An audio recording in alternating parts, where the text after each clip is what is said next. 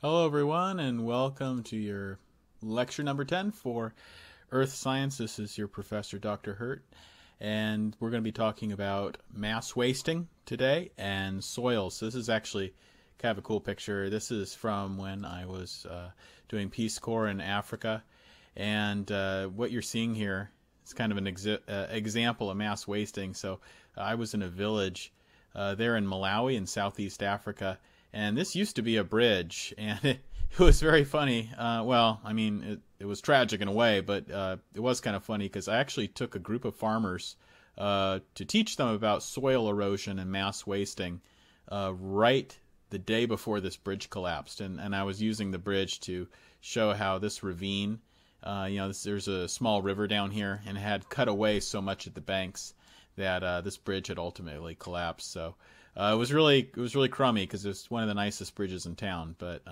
anyway, that's what happens, though. That's called mass wasting and soil erosion. That's what we're talking about today. So first of all, mass wasting, that's a weird word. Probably haven't heard that term before. What is mass wasting? Well, it's right there, what you're looking at.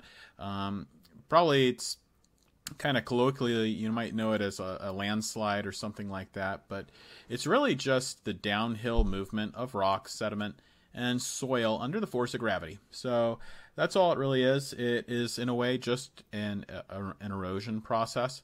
So sediment, soil, rock is being transported. Now, in the last lecture, in sediment and weathering, you learned how stuff gets eroded and moved by ice and wind and water and stuff like that. But in this case, it's just gravity that's moving the material. So that any process that moves sand and sediment and rocks and soil, etc., we call that mass wasting. So what force drives mass wasting? It's gravity, right? So gravity is kind of linked to this idea of angle of repose, and I kind of had a little mini lecture on this, so if you listen to that mini lecture from last week, that's okay. You can kind of skip this part. But angle of repose is the idea that when you lay sediment, it can only, you start to lay down in a pile like this and it's being deposited.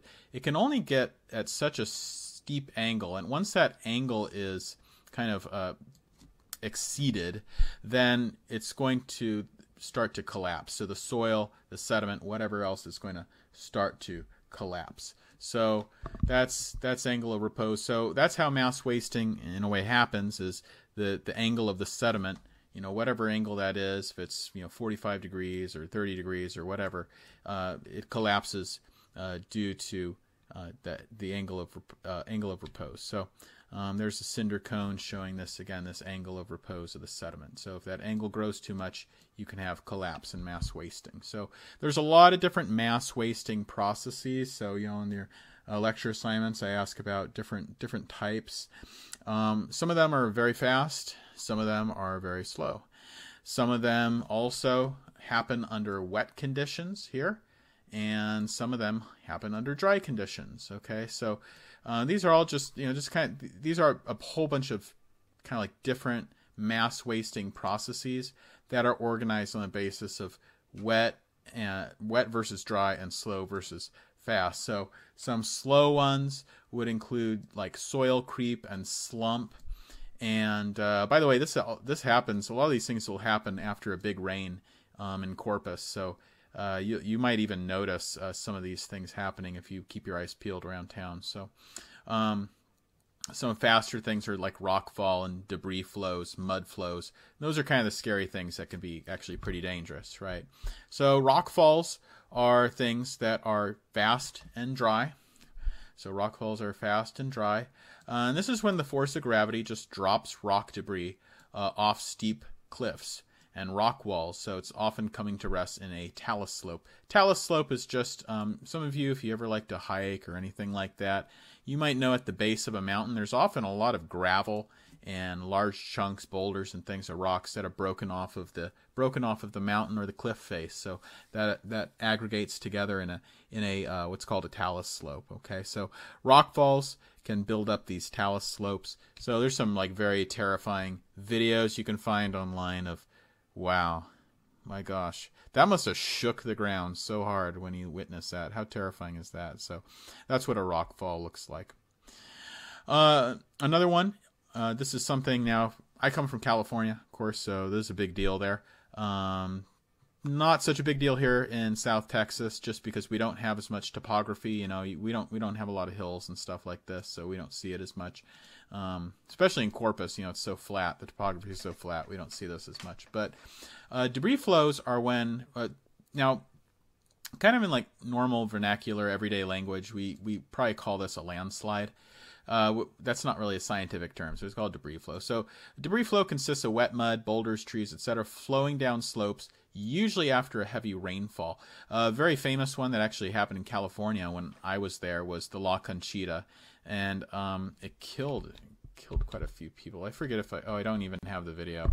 Yeah, I think I got rid of that video, but that was a very terrifying one, and I think it was caught on tape actually, so you can look it up.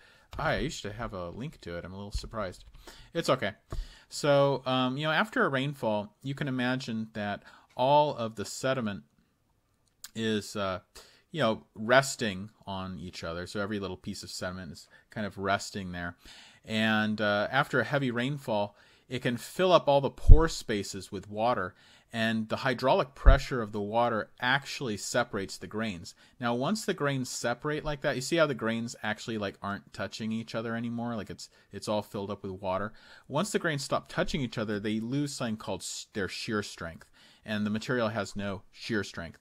This causes the hillside to give way, and it causes the loss of internal strength that, you know, right, you know, that causes the debris flow, right? So you can kind of see this happen if you ever made a sandcastle before, right? Dry sand is going to accumulate in a, you know, typical kind of angle of repose type pile. But if you put a little bit of water, that water kind of helps with cohesion, and you can actually make like a sandcastle, right? So if it's a little bit damp. However, if you have too much water, what happens to your sandcastle? Right, it just collapses into like a wet puddle, right? Wet, sandy puddle. So the reason is that you have too much hydraulic pressure. The grains are no longer, see how the grains are no longer touching each other? The actual sand grains are no longer touching. It loses its internal strength, and it gives way and it collapses. Okay, so that's what happens usually after rainfall, causes debris flows. Okay, so moving along, a debris slide. It's a little bit similar. So it's a type of landslide where you have a mixed mass of rock, regolith, we're going to talk about what regolith is a little bit later, and soil that move quickly downhill on a cushion of air. What is a cushion of air? Sounds like a nice thing to sit on, right? But actually a cushion of air is what happens when you have a landslide that's happening so fast. So I can kind of show it to you here. It's happening so fast that the air beneath of it doesn't have a chance to escape. So the material that's sliding downhill is actually not even touching the ground anymore. It's sliding over the surface on a cushion of air. If any of you ever heard of hydroplaning, okay, it's a similar thing. You know, in hydroplaning is when you lose control of your car on a really wet day. And what happens there is your tires literally lose contact with the ground, right? So your car is sliding on a cushion of water, okay? And you know, and you lose traction, and you can end up crashing, or you lose control, right? So hydroplaning, I'm sure a lot of you have heard of that. If you haven't, it's a dangerous thing you have to be careful for. So anyway, that's what happens in a way with debris slides. So they happen very fast, and they can be very devastating. They are usually caused by a slope failure along a flat plane roughly parallel to the slope detachment. So this happens a lot in, you remember in sedimentary rocks, we had sedimentary rocks forming in beds, right? So when the bedding planes are parallel to the slopes, like you see here, you see how the bedding planes of this rock are it's parallel to the slope. It's a very dangerous situation because it's very easy for whole sections of that mountain to cleave off, break off along those bedding planes and slide downhill.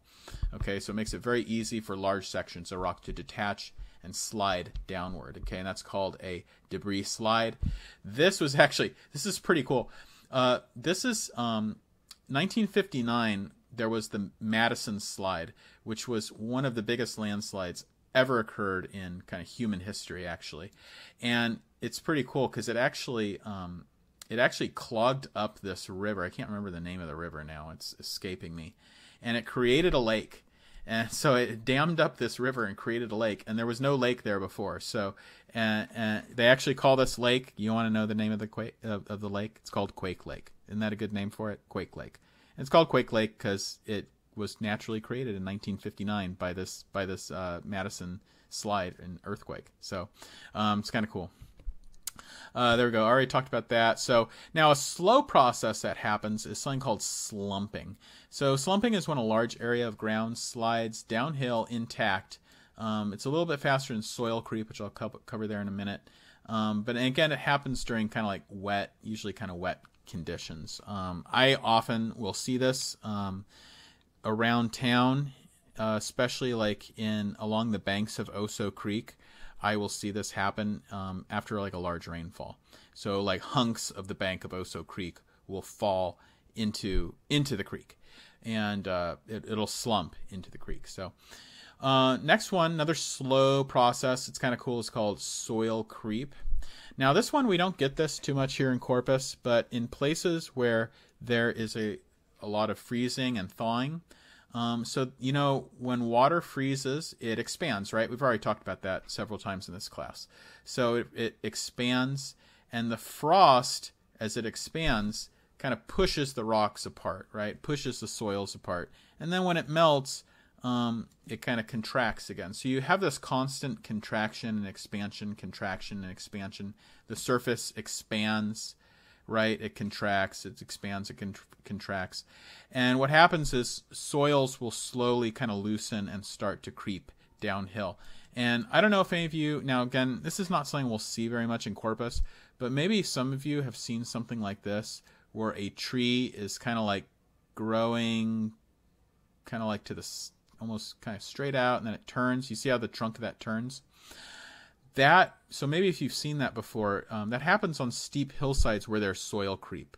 So what's happening is that tree kind of fell over, and then it righted itself up, and then it kind of will start to fall over again, and it'll right itself up. So it gets a curved trunk like that. Another things are called lahars. Okay, lahars. So lahars are a little bit different than debris flows. So lahars, the reason that lahars are special is because they are volcanic mud flows. So they're made up of volcanic mud. And you can see the video right here. It's very terrifying. These are actually extremely dangerous. These actually killed more people in the Mount St. Helens eruption than the eruption itself. So lahars, in 1980, when we had Mount St. Helens, it was the largest eruption in U.S. history. On the contiguous, of course Hawaii has a lot of eruptions, right? But in the contiguous 48 states is the largest. So the lahars actually killed more people at Mount St. Helens than the volcanic eruption itself. So this is when all of the snow melt and a big rain came, and it mobilized all that volcanic ash and was actually able to wipe out large sections of the city. So those are lahars. So that's just kind of a quick breeze through some mass wasting processes. Okay. So wow, this is kind of a short lecture today. I guess you probably won't mind, but let's talk a little bit now. Move on to soils. So we're kind of getting to the back page here. Soils are composed. So one question you might have is maybe you don't, but one question you might have is, how is soil different than just like sediment? So soil is different because soil contains sediment. That's the mineral content there, about 45%. But it also contains other stuff. So it often contains a lot of air, often contains a lot of water. And another most important thing that makes it different than just plain sediment is it contains this 5% OM. The OM stands for organic matter. So that organic matter is so important. So when you look at soils usually have something called horizons in them. And the O horizon is the first horizon up here. You can see the kind of different layers of the soil here. The O horizon here is the one that contains that organic matter.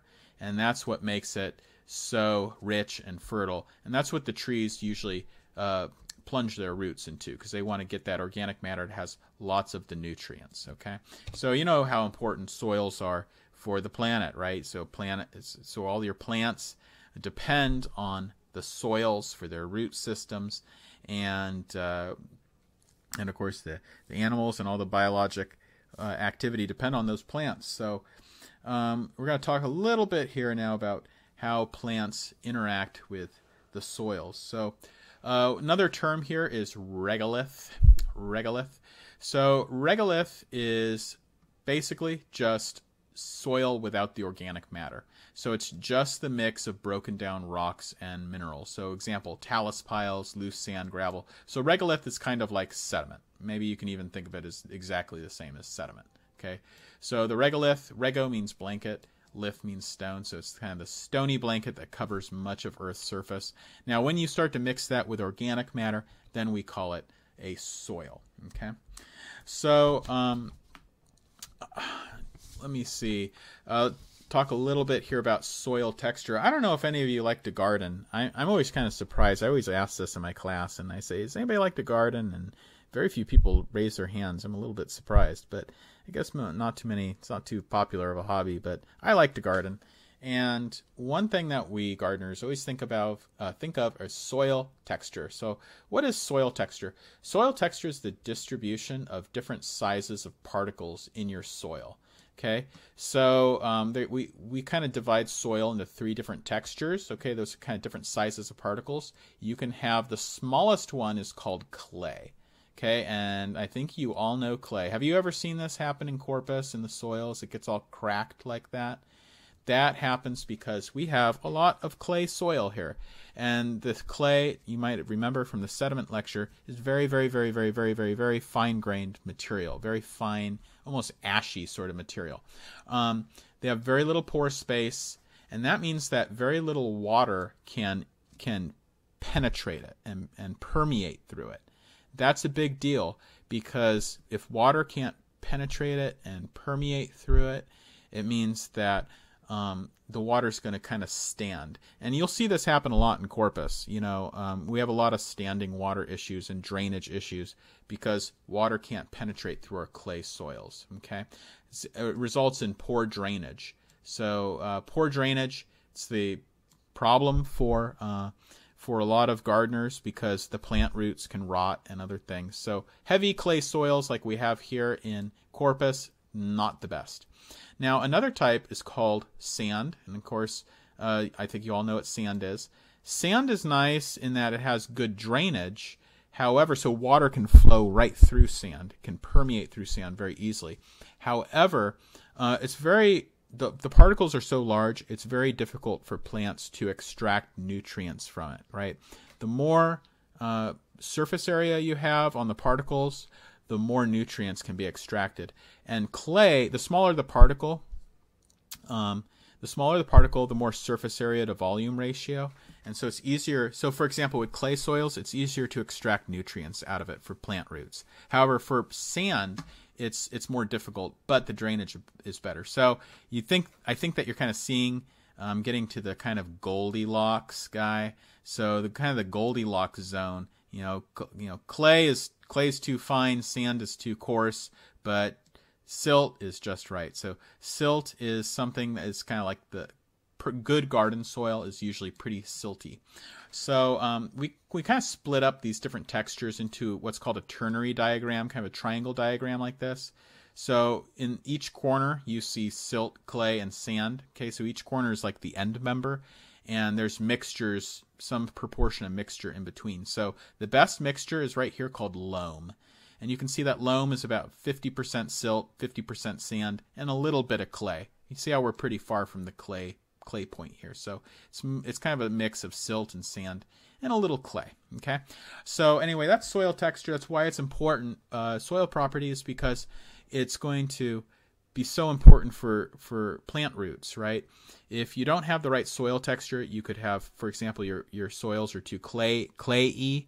You're going to have drainage issues, and your plant roots can rot. If you have too sandy a soil, the plants can't extract as many nutrients. Okay, so you kind of have to have a nice mixture of everything. So plant roots need to be able to get their roots in between the soil particles. They need to be able to get the blue stuff, which is the water, right? You see the water, and you know what the white stuff represents? Actually represents air. It might surprise you, but your plant roots need air too to survive. So there needs to be enough pore space for, in between the particles. There needs to be enough space in between these particles for plant roots to extract moisture and air and nutrients. Okay, so we're always looking for pore space in our soils to make the soils good for plants. In agriculture, you might know, we always till the ground, right? You have to till the ground and break it up. Why? Because you want to increase that beautiful pore space, right? So loam is the best way to support plant life. That's the best kind of soil for plant life. All right, let's talk about 5 factors that come into play with soil formation. So 5 things that affect soil formation. Soils can form very slowly. Sometimes topsoil only forms about, like an inch a century. I know that sounds extreme, but in some places it's like that. Some places can form topsoil a little bit faster, maybe an inch every decade or so. But it forms slowly, and so that's why you might hear of people trying to conserve topsoil.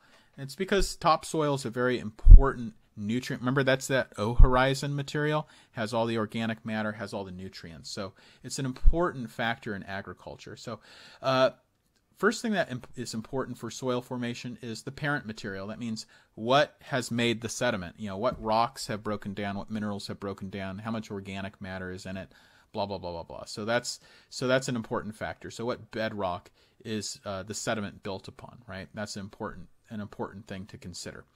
The climate can affect soil formation. If it's hot, if it's cold, if it's dry, if it's humid, all those things affect rates of weathering, the rates of chemical weathering, the rate at which iron is going to break down into iron oxide, the rate at which feldspar is going to break down and create clays, all that stuff that hopefully you remember from our last lecture on weathering, right?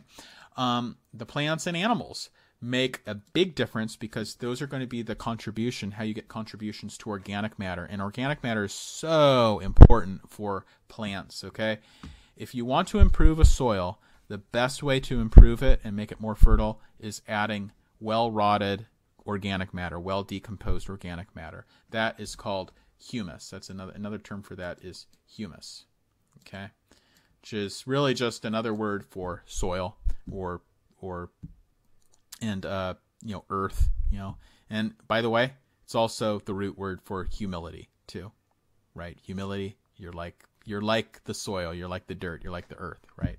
So you're grounded and down to earth. So anyway, humus is the term for that contribution of organic matter in the soil. Another thing is topography, okay? Not much soil can accumulate on hillsides. So that's why if you drive around and go to a place that is mountainous, you'll notice that the farmers aren't growing crops on hillsides. Why? Because the material, the topsoil, is getting eroded.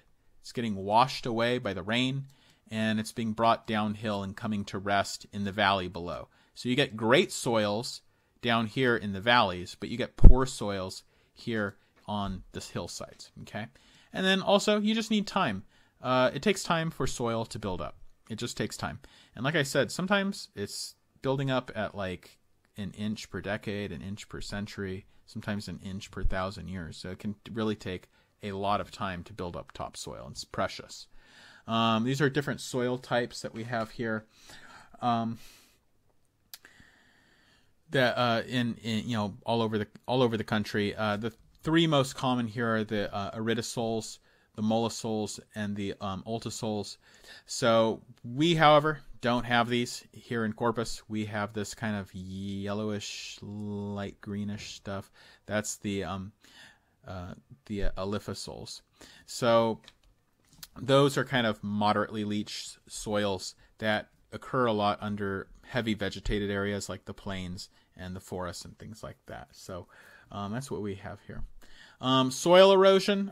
Just gonna kind of end here. I went through this pretty quickly, but just gonna end here on. This is another picture from Malawi, showing the dangers of soil erosion, and those things, I'm sure they happen here too.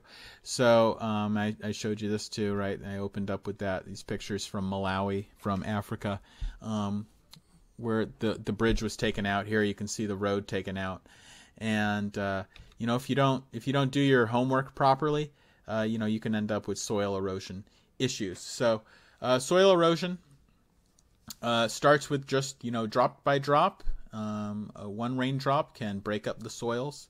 Eventually it flows into sheets and then rills. Then gullies are these kind of small channels that are built, and it eventually leads to streams. It builds up and builds up and builds up, and it can become highly erosive, right? So these are more pictures from Africa just showing all the effects of erosion. So you can see these are crops here. These are corn crops that they had planted, and you can see these large streams that are forming and eroding away and destroying their crops, right? So it's a big issue here. These are good pictures of rills, okay? And those rills are going to gather together into a stream, right? And you can see how erosive it is and how damaging it is to their agriculture, right? And, so soil erosion, human activity.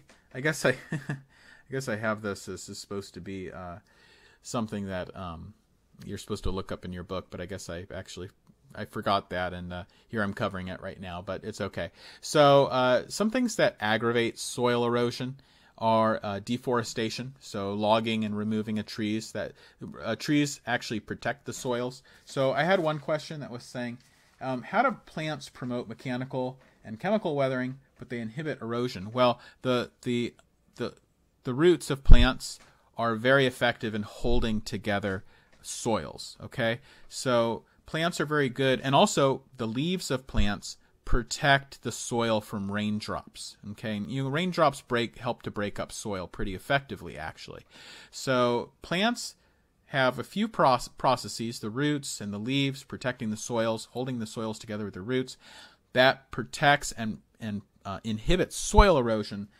But what's kind of ironic is that plants are also very good at weathering material, right? So we learned in the weathering lecture last time about how plant roots, there's things called root wedging. There's also organic acids that are emitted by plants that can weather and erode material. However, they are very good at preventing erosion. So one of the main human activities that can contribute to erosion is just deforestation and removal of vegetation, okay? Farming, again, when we farm, we remove the native vegetation, we remove the native trees, and that leaves vast areas of soil unprotected and exposed to erosion. So you can see that here. Again, these are more pictures from Malawi, from Africa when I did my Peace Corps service. And you can see this stream, because they've removed a lot of the native vegetation on this hillside. And you can see this was actually, they're doing farming on a hillside, which is not the greatest idea. You can see that all that removed vegetation is contributing to the soil erosion, and the banks of this river keep moving this way. They keep widening, and they keep cutting into the soils because there's no roots to hold it together. There's no tree roots to hold it together. So some ways that you can mitigate and control soil erosion is by making your rows contour to the topography.